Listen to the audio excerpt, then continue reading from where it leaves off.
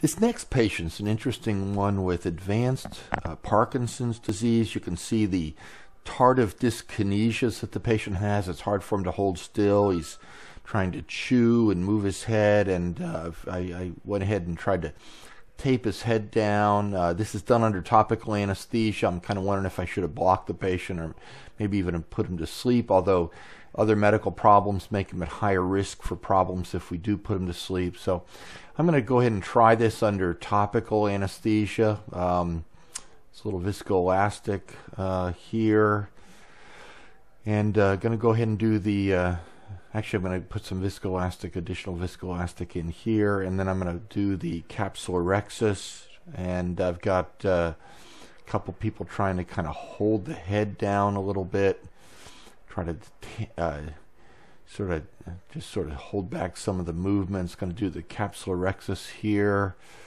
Going to try to start small and spiral outward in case there are any kind of sudden movements, but anyway, I think this is going to turn out pretty well. Just taking my time, and now I'm going to do a hydrodissection here. Some of the cohesive viscoelastic comes out. That's okay. I'm going to go ahead and do the phacoemulsification here, dissolving the lens with ultrasound, and just doing a very conservative approach here. Nothing fancy. Trying to limit, in fact, the two-handed technique because of the movements of the head. So I'm going to try and do as much of this one-handed as possible.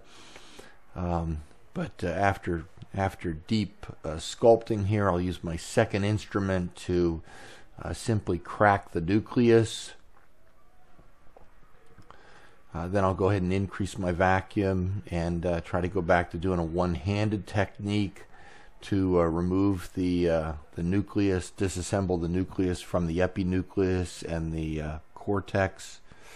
Just taking my time, and now I'll go ahead and hydrodissect that epinucleus out so that it'll just make a little bit extra safety, so I can vacuum the epinucleus out.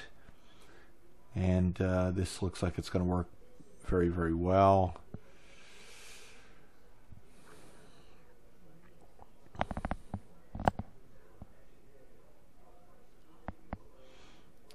Very good.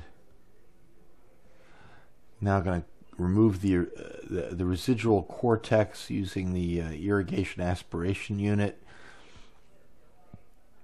Probably won't be as aggressive as I usually am at polishing the posterior capsule, just because I don't want to risk rupturing the capsule. Using the one-piece plate Collamer lens, which has been working fantastic in my practice right now, and putting that lens in the bag, moving it around, making sure I don't have any residual lens material or viscoelastic behind the lens.